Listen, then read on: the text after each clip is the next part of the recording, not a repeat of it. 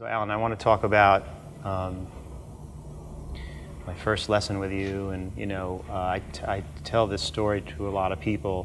One of the things that was really a profound experience was you picked up a ball. It was like a tennis ball, and you stood in front of me and you just started bouncing the ball, and that was like the lesson, like the first part of the lesson. And basically you were just, showing me, the physics of a ball bouncing on the floor and how the stick, not being, rubber, but just the whole idea of how naturally, the stick should bounce. And it was a very fundamental, but probably the best explanation of what it's all about, to be as natural as you can be. So that for me was really kind of blew my mind right away. And you had me on for 2 years. We were on the pad. We were on just the pad working on technique, and you were totally cool with me playing my drum set at home and everything. But we just kind of worked on my technique. And there's so much more I want to say about it, but I just want to start it off like that. I don't know how it was for you when you first met me. What you thought you were getting into. Well, I didn't have any idea where it was going to go, to be honest with you. And you were a very quiet child. I mean, you hardly spoke at all, and were very introverted at the time. And so I didn't know what was going through your head at all, but I figured I was going to show you this stuff, and if you did it, you did it, and if you didn't, you didn't. Most kids didn't. I had very few students from the beginning stages because I demand that you work on technique first before we really talk about the drums, because if you don't have facility, then you can't create a sound, and there's no point in playing the drums if you don't have any technique to play with. So I always felt it was important to understand how to make a sound, and what constitutes speed and volume and dynamics and all of that stuff, and the rest will fall into place. So that's really all I try to do with you, is to get you to be able to use your hands in a manner that was pleasing to yourself, that felt good, that would be able to let you express yourself a little bit. And to my surprise, you came back the following week and you had done all the exercises, which I can tell immediately as soon as you walk in and sit down and play 2 strokes. I can tell whether you've done the work or not. And that continued for 2 years. It was very incredible to me how diligent you were. At 12, you were 12 years old? It's 11. 11? And going on 12, though. Yeah. And you did, it was very dry. We didn't work on a drum set. It was very drum pad, metronome, very dry, exercising rudimental stick control. And you did it and came back and always returned the work to me completed.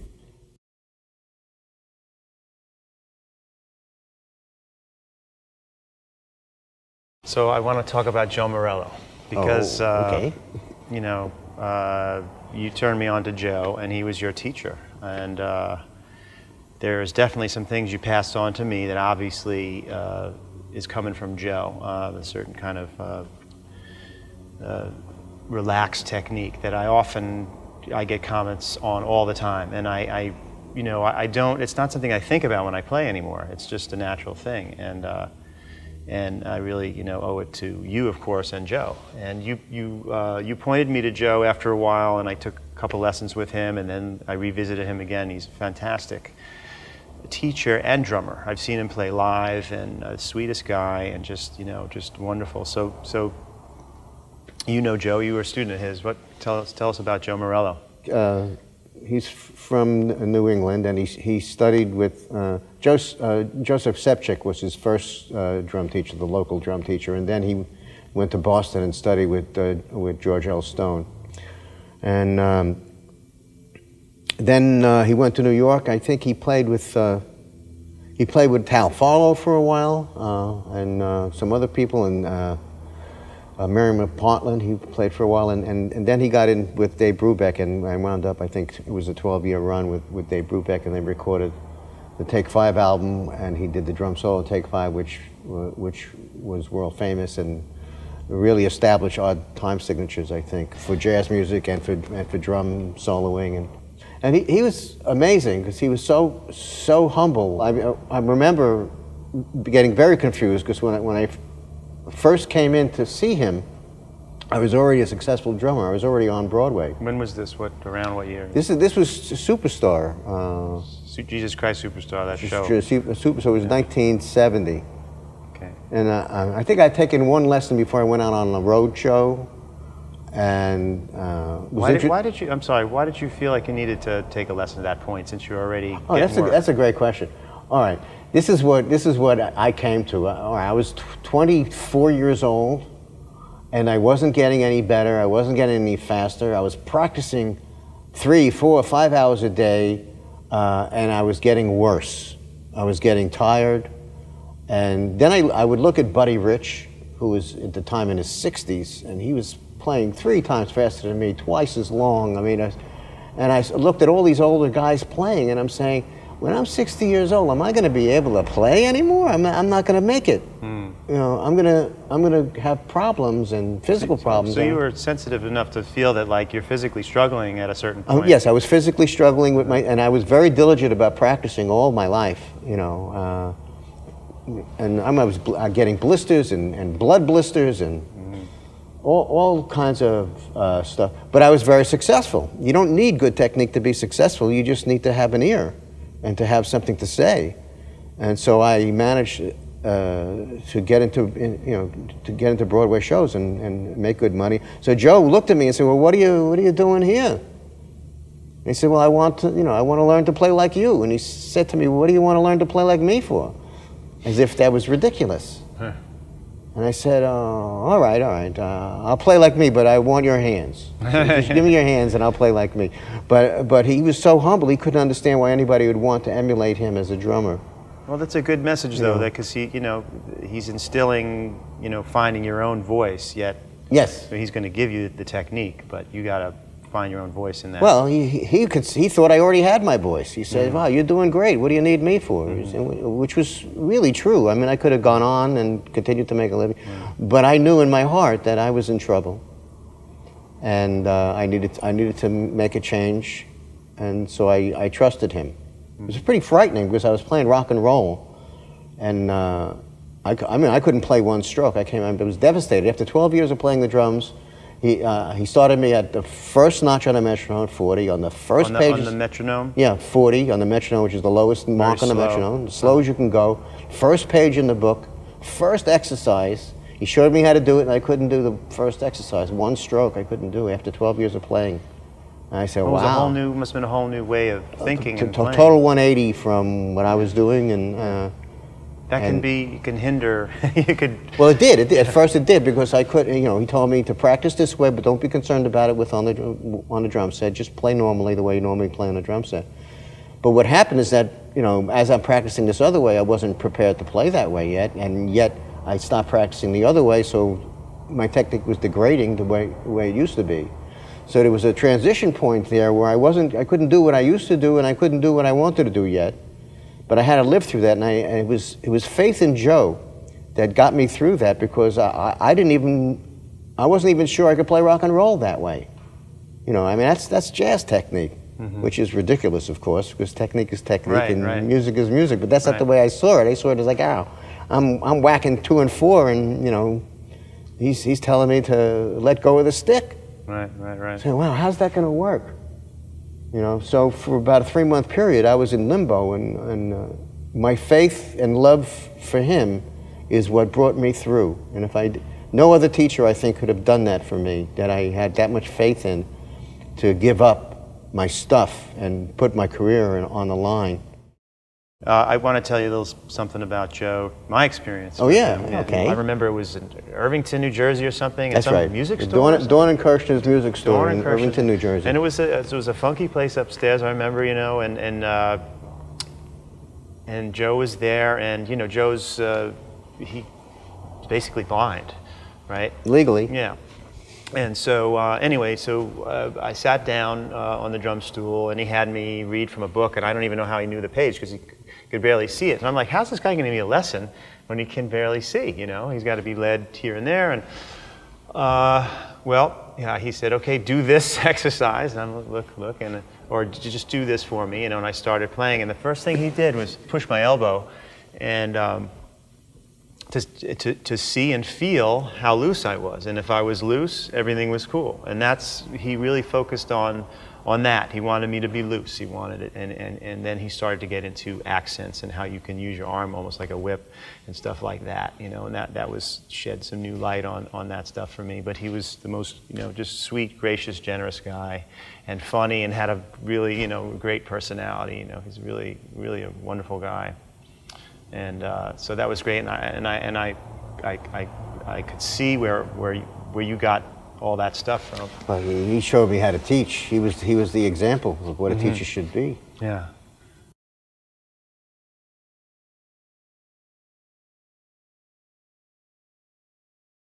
So I'd like to ask you a question.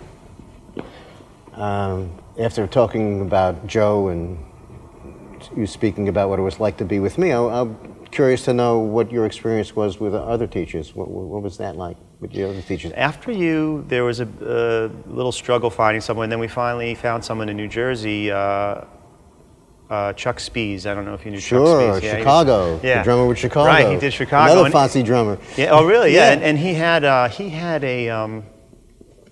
that style of that kind of ragtime style, in a Broadway sense, and so that was kind of cool. But he gave me charts, and right away he started getting me into playing big band stuff like Woody Herman stuff like that. So there was getting into that big band world, and so that was cool. And Chuck was great, and his wife was a rockette with my mom, so that was that connection. I didn't know that. After Chuck Spees, there was this another drummer named Sonny Igo who had actually played with Woody Herman. And he got me into reading sort of from his book, which was about reading big band charts. I think that's around the time where I came back to hook up with you, and you gave me the dancing job, and that busted open my whole world, you know, into a whole other good timing. Yeah, it was good timing. Yeah, and then after dancing, I had it was just as far as getting work. You know, I was working in a rock band in high school. I was playing in a jazz band. I was playing in a concert band. I was you know, writing cadences for the marching band, which was kind of fun. I was leading the percussion section there. I was getting into conducting a little bit, dabbling a little bit in Manhattan School of Music, prep division in the orchestra, and percussion ensemble stuff, and Juilliard a little bit, and then after high school, just doing extension division stuff. Then there was you know, a lot of different period, working with a lot of different people, but I started to get into kind of like cabaret kind of things and off Broadway stuff, and really felt lost in that world. I mean, some of it was cool, but I was in limbo. I was like, something was not right. You know, the Broadway thing was like, this is not for me. I realized it's not for me, and that, what my dad calls legitimate music, you know, union job, orchestra, in the pit, you know, and I'm like, Dad, I'm trying to do this thing that you did, you know, and it's just not working out. But I loved playing in orchestras. I loved orchestral music, and I would do pickup gigs, you know, with like the Merrick Symphony out in Long Island in the summer, and they would hire me to be the drummer and percussionist, so I would do both. And that was okay, but you know, it just more and more I got in that world, I realized this is not for me. I just don't feel comfortable, you know. I just don't feel comfortable being this, you know, I don't feel like I was really expressing myself enough, you know, and it was just uptight. That's basically what it was. It was just like an uptight world. And like after playing rock and roll and getting into some jazz stuff, I realized that I can't go in this direction where it's, you know, I'm just hired to play these specific parts, and that's it. There's nothing else. You don't interpret it any other way. This is the way it is. That period was, you know, dabbling around with other gigs, you know, a lot off Broadway, like I said, and then I did a session with my old bandmates from high school, and I had this this experience where they put a lead sheet, a chart in front of me, and it said samba on it, you know. So when you see, sometimes, you know, you'll see a chart and it'll kind of give you what the feel is going to be. Swing, samba, tango, mambo, cha-cha-cha, all the Latin terms, you know, and I always kind of just bagged them into one term. I didn't think there was much of a difference. And that's how some drummers did play, like some kind of club date drummers, which sort of like, you couldn't tell the difference between a samba and a mambo sometimes. At least that was my experience. So to make a long story short, I had a humiliating experience because I couldn't play a samba. You know, we're playing this thing, and the guy would stop, and he was my friend and everything, but he'd be like, no, you got the bass drum, ba-doom, da-doom, da-doom, da-doom, and you got a certain rhythmic, and I was lost, and I was kind of embarrassed that I didn't know. And I didn't even know that samba was from Brazil, and I didn't know really where Brazil was. I mean, I was really in the dark, you know? So after that, I was just like, it was really embarrassing. And so after that, I was in search of finding out what the hell a samba was.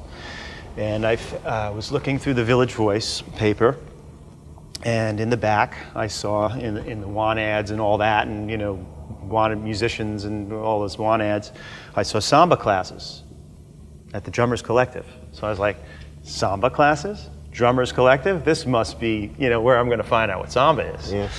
So I went on 42nd Street, is where Drummers Collective was at the time, right around Times Square. I went there, just got on the bus into the city, went up the elevator, and as I'm coming up the elevator, I hear, you know, this really like different kind of like funky rhythm going on, like, and I got the elevator opened and I walked. I remember this like everything, the smell, the feel, the look of everything. Got out of the elevator and walked towards this group of people that were playing in a circle, and all the people were like from different walks of life, and it was like, my heart was in my throat, I was choking up. I mean, it was such a profound thing. I was like, it wasn't that, oh, now I know what a samba was. It was just like, what is this most amazing drumming? You know, like this like melodic, deep, sophisticated rhythmic thing going on here. So I fell in love with this stuff. I just, you know, I went to every class for, you know, years, and I got so into it that I dropped the drums for about a year. I didn't play the drums. I just wanted to play percussion. I just wanted to play Brazilian percussion.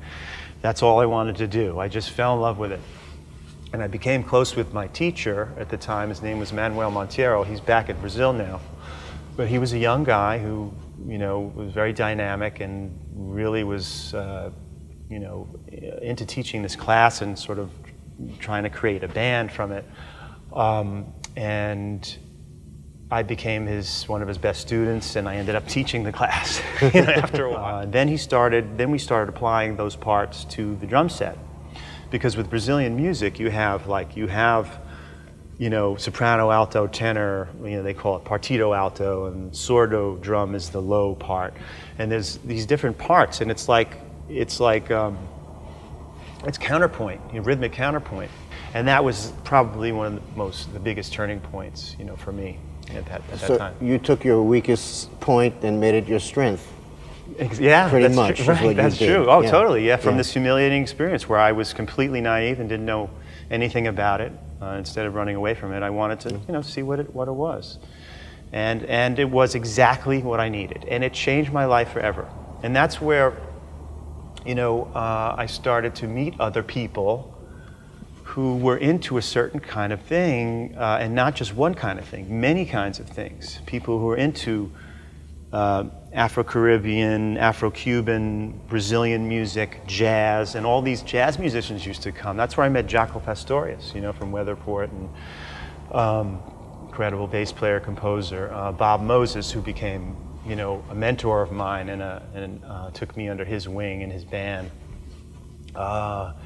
Mike Gibbs, who was an arranger, you know, Bill Frisell, Pat Metheny, all these people were really in love with Brazilian music at the time, so it was just this scene. And, you know, this is what I tell my students, which comes from the Joseph Campbell school of, like, you know, follow your heart, you know, follow your bliss. The guy who wrote Myths? Yeah, The Power of Myth. Yeah. And, you know, and it was true, I did. I followed, you know, when I realized this is it for me, you know, I knew it when I felt it. It was like falling in love, you know. Mm-hmm. So that was a very powerful time. So then I discovered this place, Drummers Collective, that was at the time, they had a lot of different teachers there. And so when I really got deep into this stuff, my dad said, look, you're not going to college. I paid for your other brothers to go to school, and I want, you know, to contribute to your education. So if you're going to go to this Drummers Collective and you love this place, I want you to study with anybody you want, as many teachers as you want, and, you know, like you're going, I'm going to just pay for it. So I was like, wow, great, you know, because there's these other teachers, Frankie Malabe, this guy at the time, Hank Amarillo, Michael Carvin, Kenwood Denard, different drummers from different, you know, parts of the musical community. Some studio drummers, some, you know, Afro-Cuban, some more creative jazz guys. So those teachers, that became like this, like I was studying with like 3 to 5 teachers a week, and I would study with 3, and then the next week I'd alternate. And so I had a lot going on. And some of them, like Michael Carvin, he was all about the solo. He was all about, you know, he was just, the first lesson was like, okay, play me a solo. You know, and I was like, what? You know, like, you know, solo? I mean, like, what do you mean? Like, play a solo like I'm in a piece of music, you know? No, you're the music, everything. You play a solo, like whatever it is. Play me a sunset. Play me whatever you're feeling, you know. Give me, you know, a composition. He was asking me to, you know, make a composition up right there. That was a profound experience. That's what I got from Michael, you know. Those lessons were kind of short-lived, but, you know, I studied with him for a while, and he instilled that in me, the creativity. Your approach of just being there in the moment and playing a solo was really important. So there were all those teachers at the Drummers Collective at the time. Frankie Malabe was a conga player, Afro-Caribbean percussionist.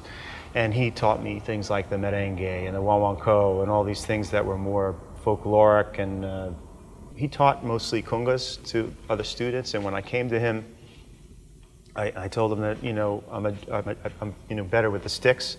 So he was like, let's apply this stuff to the drums. And then so he took all these parts, and I actually helped him transcribe for him. You know, his first transcriptions I did for the Drummers Collective. His whole thing that he instilled in me was clave. In Afro-Cuban and Afro-Caribbean music, you know, the clave and salsa and mambo, they talk about the clave. It's kind of like these key rhythms that are in, you know, these in the rhythm section. It's the skeletal structure of how the song is based and where you're phrasing things.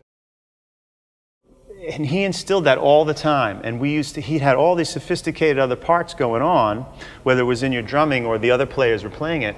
And I didn't get it for so long. But he was just always saying, like, you just gotta know where the clave is. You gotta know where the clave is. And I was like, man, this is crazy. I'm never gonna get this, you know. And I have to say, you know, and I studied with him for years. And, you know, I learned a lot from him, you know, a lot of parts and stuff. But that whole instilling the clave thing didn't come till much later. And I ended up, you know, falling in love with so much African-oriented, rhythmic-based music that I discovered Frankie the whole time. Man, he's there. You know, he had passed away, and I wish I could. You know, I dedicated this book to him.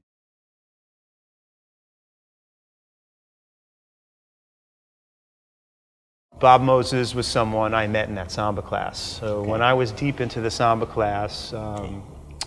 Bob Moses had just come back from one of his trips. He goes on a trip every once in a while, blindly, on the map, and he used to do this with a friend of his, and they would go, and they went to South America this time. And they ended up in Brazil. He played with Gary Burton, Pat Metheny, did Bright Size Life with Pat Metheny. And he's also a great composer, an artist, you know, a real visionary, not just a drummer, but, you know, he's known as the drummer on these records.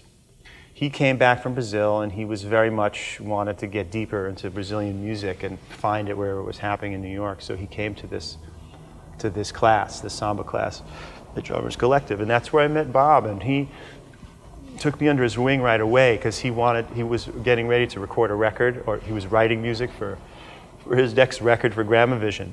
And so he asked me, could you come to my place in Brooklyn and we can work on some rhythms? And I was like, yeah, sure, you know. So I had to ask everybody, who's this Bob Moses guy?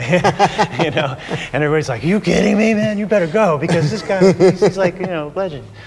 So I went, and he took me on like a son. He was, you know, like he just took me into his world, and I was able to play, you know, provide the percussion parts that he needed along with my teacher. We became sort of his percussion duo behind him. So whenever he had a gig, Manuel and I were his two percussionists. And I remember a specific gig at 7th Avenue South, David Liebman, Jerome Harris, you know, all these other great musicians.